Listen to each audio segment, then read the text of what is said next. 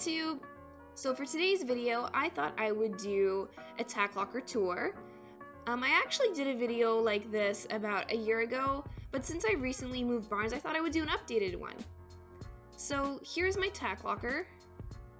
I have just about everything in here. I actually have more items in my tack trunk, but this is what's in here today. So I have my Terry saddle, as you can see.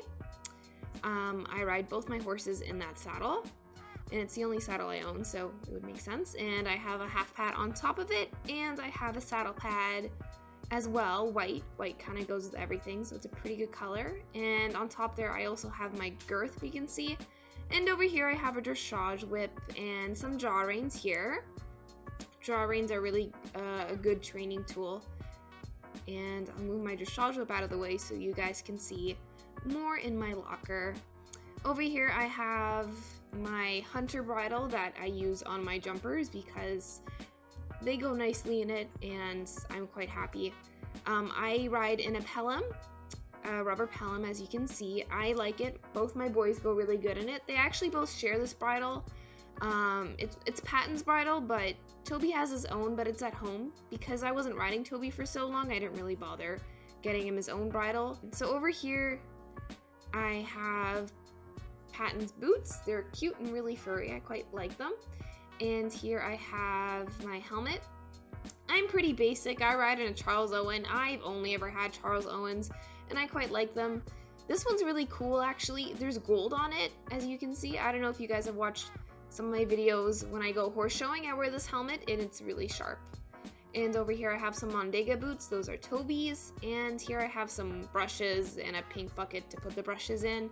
I've actually had most of these brushes and this bucket since I was about 11 years old, so yeah, I haven't really updated my brushes, but they're fine and I use them and I'm happy. And over here I have some tall boots. I've had these tall boots for a really long time. They actually used to be my show boots, but now I just got a new pair of show boots, so I actually use these for schooling. And they work just great. Like, I love them, and I love schooling in tall boots over chaps.